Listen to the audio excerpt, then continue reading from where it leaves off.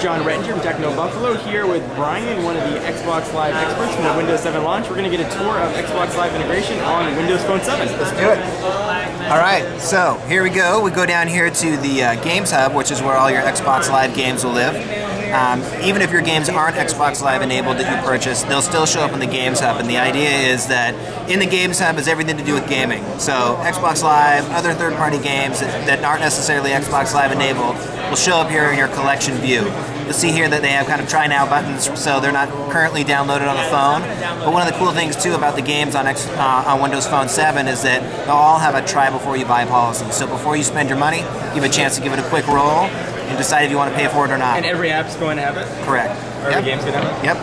And so you toggle over here to the right, and this is where we'll be able to program content much like you'd find on the dashboard and on your Xbox console. So new games, promotions, go check out Major Nelson's new Inside Xbox Live video. That kind of stuff will show up here on the spotlight. Flip over again, and this is going to be where your avatar, your gamer score, and your latest achievement are going to be displayed. And as you can see here, that's my, well, it's not currently my avatar, but someone's avatar, but it's the same avatar you'll find on the console, the same one that's on the web.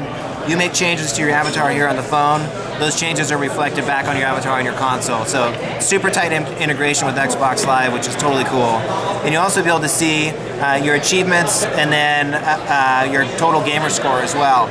What's really cool, if we flip back over to our collection really quick, the games that are Xbox Live enabled on this phone will have their own unique pool of gamer score points, so 200 points. So let's say you have this phone, your friend has some other phone with an Xbox Live, you now have access to a whole bunch more points than your friend does simply because you have a Windows Phone 7, which is super cool.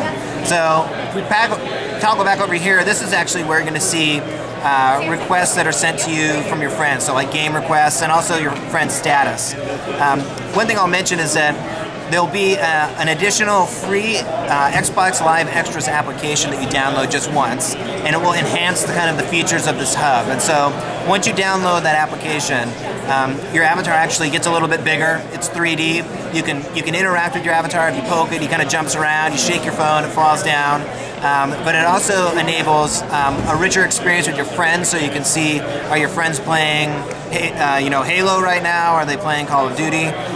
You'll also be able to do messaging through the Xbox Live service from Windows Phone to the Xbox console and vice versa. So your friend can see that you're on your phone playing a game, send you a note through the Xbox Live service, say, hey, when you get home, let's fire up the new Halo, and you can message it back and say, see you at 7 o'clock. And that's really cool too. For the folks that are used to messaging their friends through Xbox Live, it's going to be dead easy. So that's a quick tour of the Xbox Live Hub, or the Xbox Live features of the phone on the Games Hub in Windows Phone 7. Thank you very much. I appreciate the time. No worries.